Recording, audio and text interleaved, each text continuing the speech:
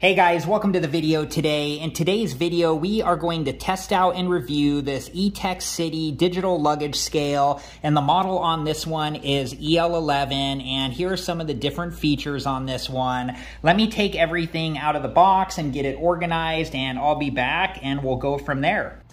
And make sure that you read all of the information on the different sides of the box, including the warning on this side of the box.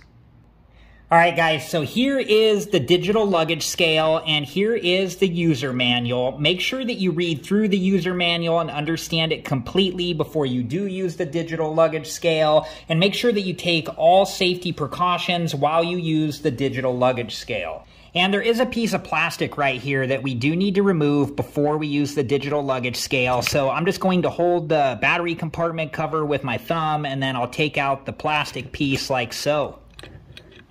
And then I'm going to remove this piece right here. And the scale tells you its max weight limit right here. And then the next thing we're going to do is to turn the digital luggage scale on just by pressing the power button here.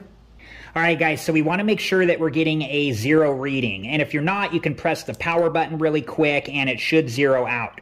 Currently, it's reading in pounds, but you can press the unit button and it will read the temperature in Celsius. If you press the unit button again, it will read the temperature in Fahrenheit. And when it's measuring the temperature, it's measuring the ambient temperature. If you press the unit button again, it will change to weighing in kilograms. And then if you press the unit button again, it will change back to reading the weight in pounds. Okay, and then when we have a 0 reading, we can take the strap and put it through the luggage handle like so, and then we can hook up the hook part of the strap to the triangle part of the strap like so.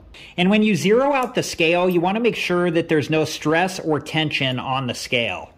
All right, and before we lift up the scale in the luggage, we want to make sure that the strap is centered in the middle of the luggage handle.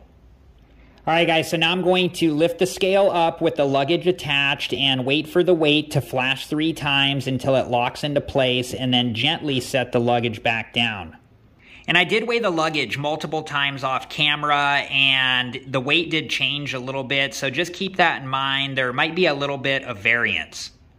All right, guys, so here's my opinion on the Etekcity digital luggage scale. This is great. We're always needing to weigh our luggage before we go to the airport, and this is super easy to use and easy to store away. So in my opinion, this is a great thing to have. All right, guys, well, that was it for this video, and I hope it's been helpful, and thank you so much for watching. Please like, subscribe, and comment, and I hope to see you guys in the next video.